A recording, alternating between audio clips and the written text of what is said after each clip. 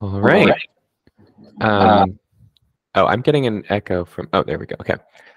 So today we have Benoit presenting on kind of counterbalancing goals in terms of peak performance versus generalizability in data tiling matmul and CPU as a case study. So I will turn it over to Benoit. Thank you. Sorry. Is it me? Yeah, I think that's you. Is your laptop logged in as a meeting participant instead of just presenting? Yes. Oh, wait, no, it's still happening even though your laptop is out now. Maybe try ending the call and logging back in. It was me, but basically I used the feature from inside Google Docs to share my tab, and that was my mistake. Because even though it didn't show me a mute microphone icon, it was actually defaulting to have the microphone on. So let me join in the normal way.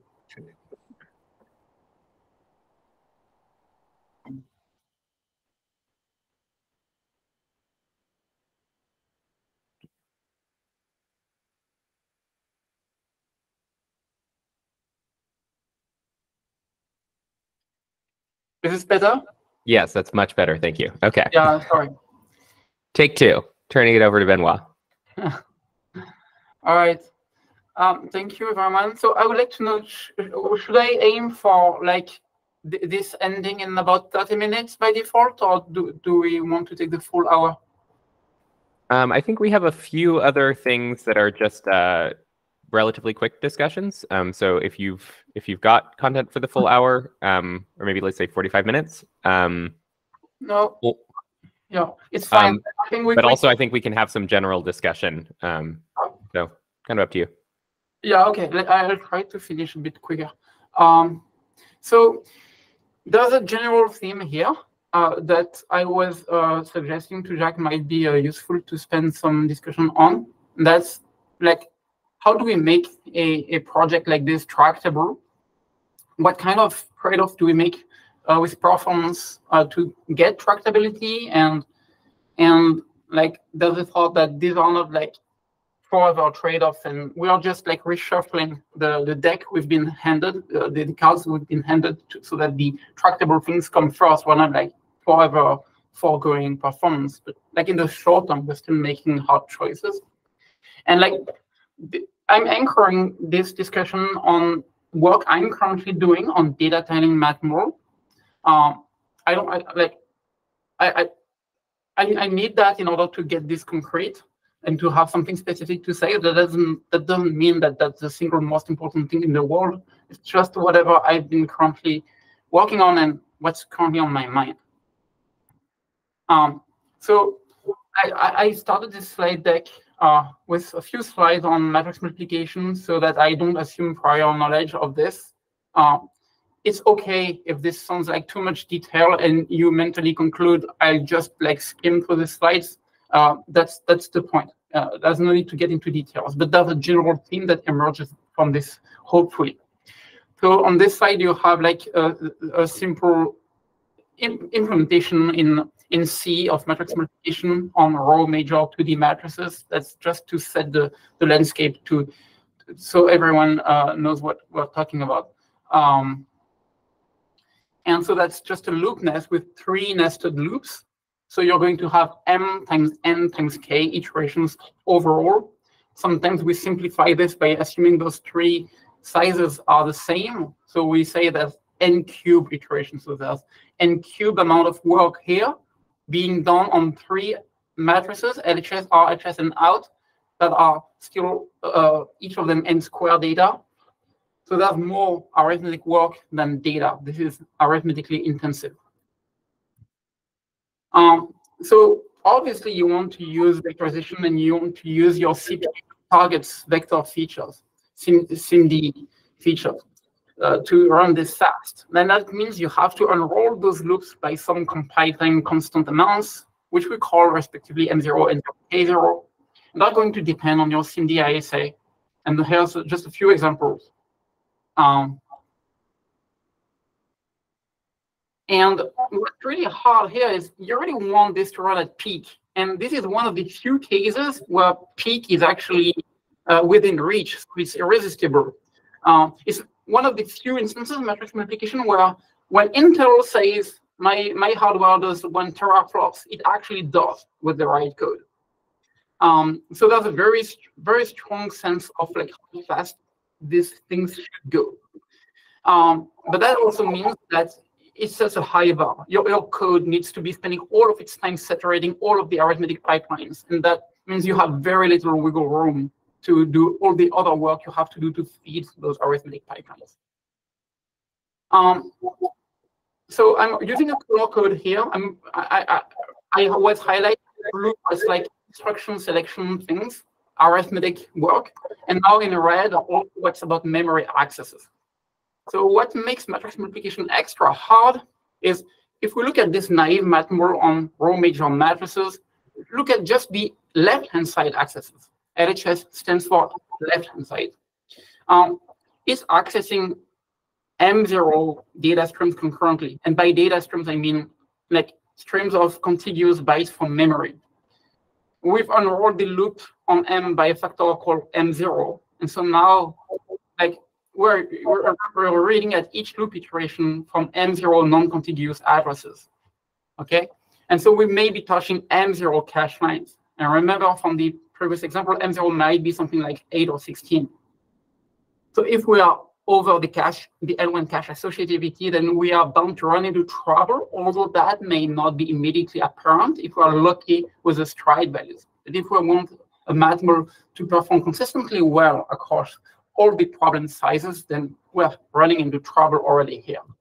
Now, if we look at the right-hand side for this row major math model, it looks a little different because now each loop iteration accesses N0 contiguous element, so that's fine. But the next loop iteration jumps by N. And so for large problem size, that means that it's impossible for the CPU to prefetch more than a few loop iterations into the L1 cache. And if we look at even larger scale memory behavior of this loop nest, it's even harder because we have n cube work on n squared data. So each byte is accessed n times. And there's no way to reorder these loops to avoid redundant accesses. There's going to be some buffer accessed in a very redundant way, no matter how we order this. And so that's why people working on matrix multiplication keep talking about data cache, L1, L2, L3 cache. It's a problem in general. So that's why I say math is intractable by default. Like when you've been assigned work on math model, you've been assigned an intractable problem, at least until you find a way to make it tractable, but then you're going to have to make some trade-offs. Again, the color coding is blue is for like instruction selection kind of things, like codegen kind of things, SIMD things, and red is memory performance. And you can see that even in terms of choosing your unrolling amounts, M0, N0, K0, I've highlighted in bold some of these call for higher values and some others call for lower values. So if you're trying to solve for all these things at once, it's going to be messy.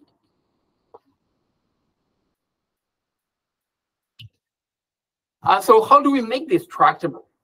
So how do we find a path where we don't have to solve for all these variables at once with conflicting goals? So we do that basically by accepting that at least in the near term, we're not going to have optimal performance. So some of the things that we thought we absolutely have to do, well, maybe we can order these things so that the really hard problem come last. And so the approach that I've been pursuing to this, which is nothing new, we call it data tidying in the context of the compiler, but papers on math model dating back to the Goto paper 15 years ago have been calling that packing. It's nothing new. It's standard practice in this business. It consists in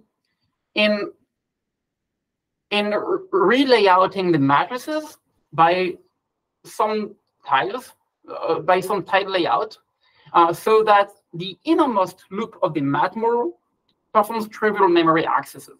Only contiguous data is read from the LHS and another contiguous data stream for RHS, and that's it. And no internal swizzling is needed to feed into the SIMD instructions. The data is already in memory in the exact layout that makes it really easy to load into SIMD registers. So that's what we call data tiling. And it does mean that the innermost loop codegen problem is free of memory access considerations, because like even if I told you your L1 cache size has this property, it's this size, you can't use this information. Your innermost loop it has got to traverse this data anyway, and the accesses are already trivial contiguous. So you can't do better than that. Even that does not make inner loop codegen necessarily tractable. It removes specific ways in which it was intractable. It lands you in a spot where it may be tractable or may not be, depending on your specific performance goals and set of targets. So that's where we have a second tactic to further cement the tractability here, and that's what we call microkernel. And microkernel just says, I just provision for being able to throw in my own implementation handwritten code for this innermost loop. So even if it's hard to teach the compiler to generate this innermost loop, then I have this easy escape route. We're pursuing both microkernels and pure codegen no microkernels in parallel, pragmatically choosing between the two. So basically, again, this is only zooming into my own work where I'm focusing on data tiling. I'm not claiming this is a universal approach to MATMUL or even within IREE, but that's just the focus of this talk. So for me, choosing early to do data tiling unlocks a layered approach, where I can start from the inner layers and work my way out toward the outer layers. And at each layer, I only have a few variables to solve for, and I only solve for those variables. And when I move to the next layer, I never have to solve again for those already solved variables. I only incrementally solve for a few isolated variables at each layer. So we're going to go through these layers now. So the 0th layer is decide to do data tiling. That's a compromise in itself. Data tiling means relayouting the matrices, and that means literally memcopy style operations, buffer to buffer, memory to memory. You're spending some time before you can even get to start doing matrix multiplication work. Now you have to spend some time performing buffer copies, which are actually significantly less efficient than memcopy because of the change of data layout. So that doesn't sound like a great way to it doesn't sound like we've made progress at this point. We've just added more work to be done. So that's a trade-off. We're trading away performance for tractability. The tractability we get from enabling the whole layered approach, and in more immediate terms, this is what enables the inner loop codegen to deal with only trivial memory accesses. So that separates the vector codegen blue aspect from the memory accesses red aspect. And well, the cost, the overhead we're introducing here is not that bad, depending on what you call that. It's in the 5 to 20% range, given good enough packing code, which, you know, it's something. But if it enables the whole thing to be tractable, then I'm willing to pay the price, because in the end, I'd be happy to have IREE MATMULs consistently go at 70% of peak.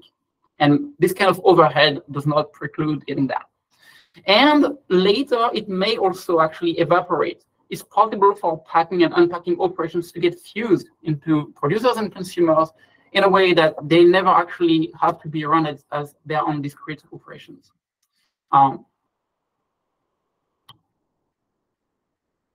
So moving up to the next level. So at this point, we've decided to do data tiling. We're not, again, having to worry about that one. It's already an axiom at this point. So now at this level, OK, we know we are going to do data tiling. We must choose M0, N0, K0. Actually, you always vectorize with some specific unrolling amounts. But with the data tiling approach, this is more crucial because now this is going to dictate your memory layouts. So here we introduce a further trade-off. We're going to say M0, N0, K0 from now are always going to be powers of 2. That is a trade-off of additional performance because there's some cases where actual optimal performance is achieved by non-power of 2 values. But sticking to powers of 2 here means there's so few choices that just a read at the ISA specification tells you what values you should be using.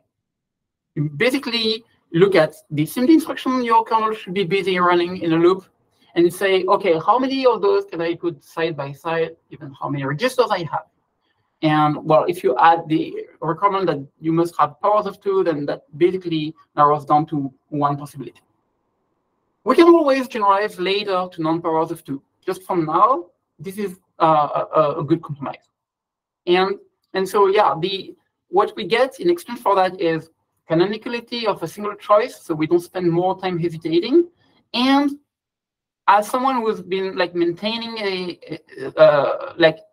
stacks of neural network inference for a few years, I can tell you, in the past when we had tile values of 12, we had people doing neural network architecture search saying, let's make the next generation neural network super fast by empirically measuring what works best. Oh, multiples of 12 were great. Let's design the entire neural network architecture around that. And then, that scared me so much. I thought I'm never going to do a non-power of 2 kernel again. So next level. So at this point, we have selected the M0, N0, K0 tile size values. We know the data layouts. They are set in stone. The next problem we solve at this level is generate the code for the innermost loop. We have a fixed reference C implementation of that. The only question is what should be the SIMD implementation of that for our target. And M0, N0, K0 have been selected to be optimally friendly to our target. So it's really a matter of use the right SIMD instructions. It's really easy because data tiling means that there's only one data stream being accessed, and it's contiguous for each of left-hand side and right-hand side data. So you can focus purely on the arithmetic performance, and your memory accesses are trivial. You have to make those memory accesses anyway, or nothing you can do about it. Now, even with that, SIMD codegen is always hard.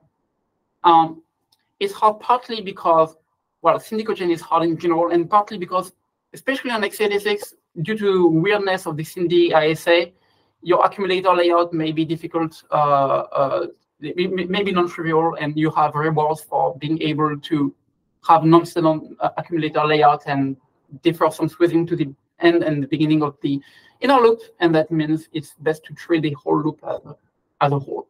And so you make that tractable by having the option of having microkernels. We don't have to do everything with microkernels, but when it gets hard in some specific case, we can always short-circuit this complexity with a microkernel. And even with microkernels, it can get really hard, because if you look at XNNPAC, which is a state of the art for hand-tuned assembly for 20 different variants of our microarchitectures, it's really hard to get peak on all microarchitectures. But if you're OK to focus on some recent microarchitectures and maybe not necessarily aim for 100% of peak, then your assembly or your intrinsics actually can be simpler, and you need fewer variants. I didn't write anything for this slide because, this is just like a couple of for loops around the innermost loop. Not much to say here. The reason why it's kind of trivial is that the layer above that, level 4, which we are getting to next, has as its job to select small enough tile sizes that this working set sort of fits in L1 or some more general version of that, but basically it's small enough that the memory accesses don't need to be smart. So next level, select the dispatch tile sizes. That's the right place to talk about CPU's data caches, at least L1 and L2 at this level. So good thing that we've already finished. We're already done talking about what the tile sizes should be. We're already done about finding out what the code will be in our loops. We can now solve for these tile sizes with as input the L1, L2 cache sizes without having to simultaneously solve for codegen problems. And finally, you have your dispatches. You've decomposed your material into a bunch of dispatches, which are each like computing some tile of the overall problem. The question is, how do you iterate over those in a way that is, memory local? That's why you talk about the L3 cache, which is typically shared among threads. And yeah, that's if you're going to distribute that work to multiple threads, that's also why you talk about that. And so, good thing that we're already done with all the inner layers before we get to multi-threading and to shared cache. And well, that's all I had. I'm so sorry about the long monologue. I don't have anything else. I hope that you have questions. Thanks, Benoit. Yeah. Looks like. Yeah, I have a question about number 4, number 5. I think I get a bit confused because we use the term dispatch to refer to thread, the amount of work that each thread is going to do. But here you're talking about caches, at least in level 4. So can you clarify a bit the difference between tiling for caches and threading? Yes, I may have misused the word dispatch.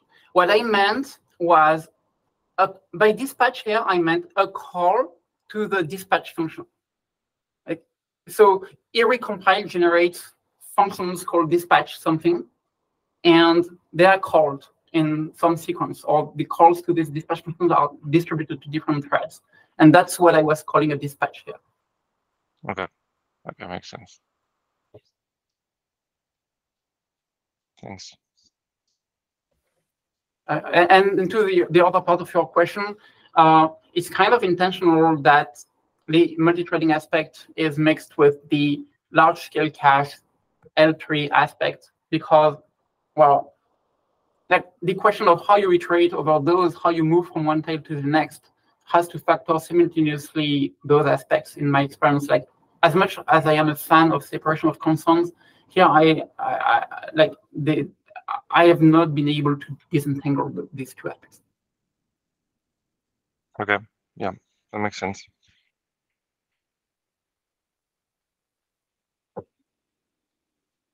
Are there questions for Benoit? I can ask more questions, but prefer to wait. Please do. So you're thinking about microkernels versus code generation, thinking in a F32 mod mode, for example. So if we apply data tiling and all the steps that you have before generating the microkernel, I was wondering how different the instruction level is going to be if you compare, you do all the blocking the same way, all the tiling the same way, and you compare the code that you generate with the microkernel and the code that we generate with codegen. How much is the difference? What have you seen there? Yeah, this depends on basically once you write what would be a reasonable microkernel for your target, it becomes quite obvious whether you're in a case where codegen could do just fine, or where there's a specific difficulty that codegen would have to overcome. The cases that work just fine are first, the accumulator tile must have a trivial layout. what I found in x86, for example, where SIMD swizzles are only cheap if they're within 128 blocks, was that in order to avoid expensive swizzles, I had to be smart with the accumulator layout. But then I thought, oh, wow, that is not going to be nice at all for codegen, because now it's no longer like a nice 2D vector that abstracts the accumulator tile. The other thing that can be hard for codegen, but not impossible, is loop pipelining optimizations. So often one achieves a substantial amount of extra performance by unrolling the inner loop by 2x and reordering loads and stores around the arithmetic, loads around the arithmetic to maximize load to use distance. This is feasible in codegen, but not trivial. So it's a pragmatic time consciousness trade-off. And the other thing is, because you specifically scoped your question with float 32, but I was going to say float 32 here is fairly easy for codegen, because on current CPU targets, float 32 implies you are doing an outer product kernel. Int 8 already on current targets is typically not an outer product kernel. There's some inner reduction dimension that is hard for the compiler to target. The current MLIR vector lowerings don't do that well. And there upcoming ISA extensions bring that aspect also to F32. But like to the extent that we are doing outer product kernels, which is the case currently with F32, then yeah, it's not too difficult in general to codegen. Yeah, that's why I mentioned F32, because, you know, for example, if you want to use BNNI, that's something that would be much more difficult for codegen, right?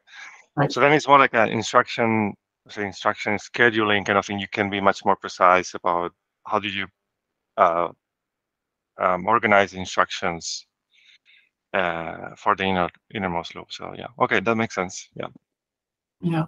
Actually, it's not even just VNNI that makes it hard for codegen. The data layout is actually the same regardless of VNNI on Intel, because Intel had dot product instructions before VNNI.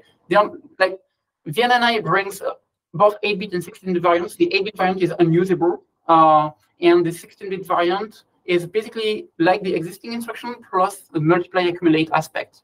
So it's a kind of minor change for us, actually. It actually makes nearly 2x speed up, which is nice, but the code is almost the same. And even without VNNI, we already have like 2D dot products with that requires like shuffles to target efficiently that are not easy for codegen to get right.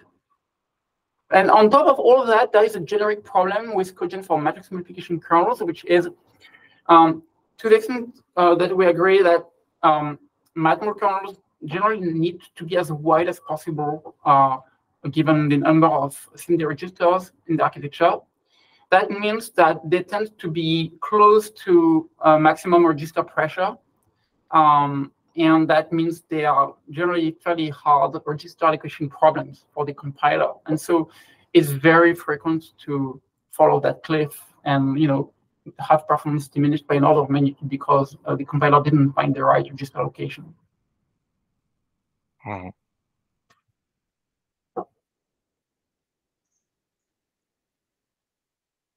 This is very incidental.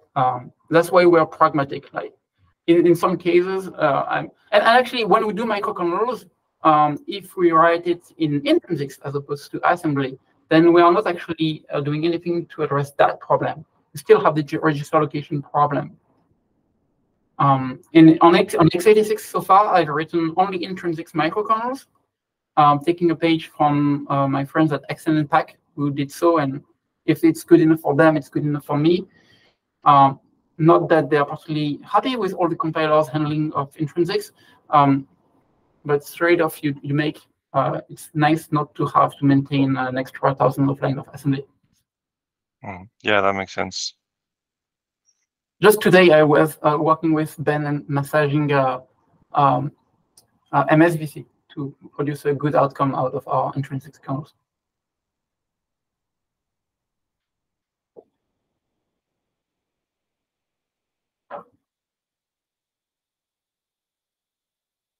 I feel that I probably like zoomed in too much on my current work on data tiling in math models, because I really wanted to anchor this on something that was fresh in my mind. But I was hoping that some general picture would emerge about like how do we approach a hard software problem and make it tractable. I have this metaphor in my mind of we're handed a deck of cards.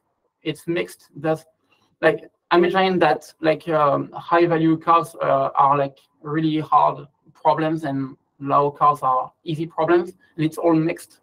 And if we go in order, we can easily get stuck at the first hard card that we run into. So it's important to reorder our deck of cards so that the right things come first.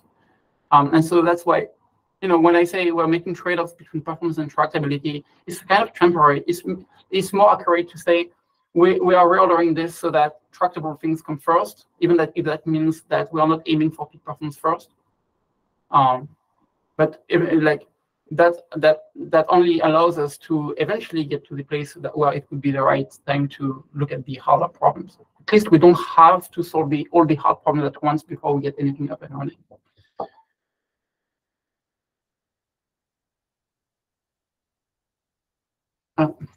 The lack of the discussion following this presentation is a strong suggestion that I got something wrong in the scoping of what I presented. So that should be even more of an invitation for anyone to share their thoughts or propose a better conversation topic.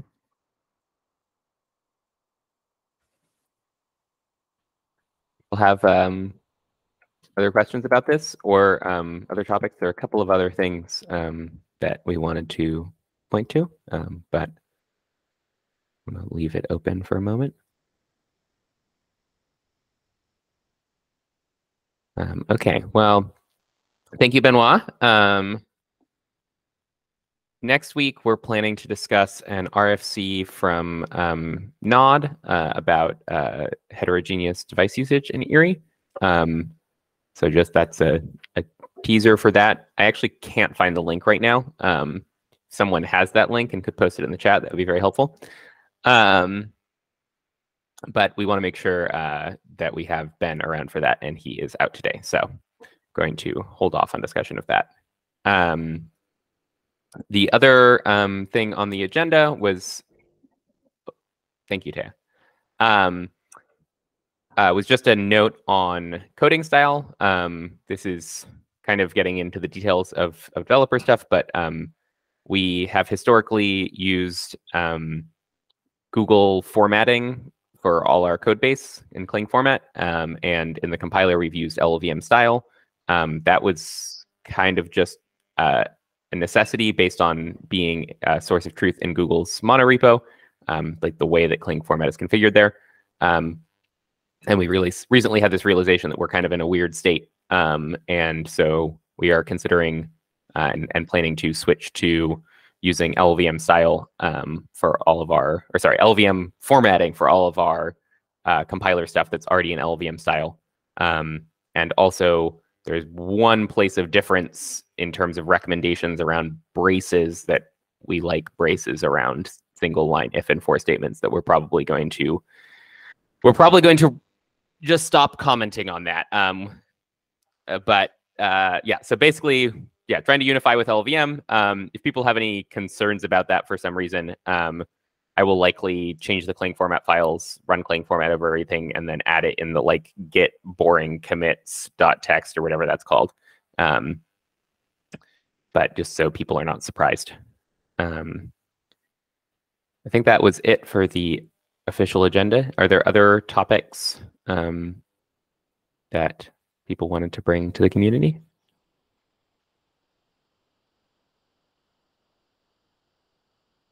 All right. Well, I don't have 20 minutes of jokes to tell, so I think unless there's anything else, we can end early. All right. Thank you, everyone. Figure out how to stop the recording here.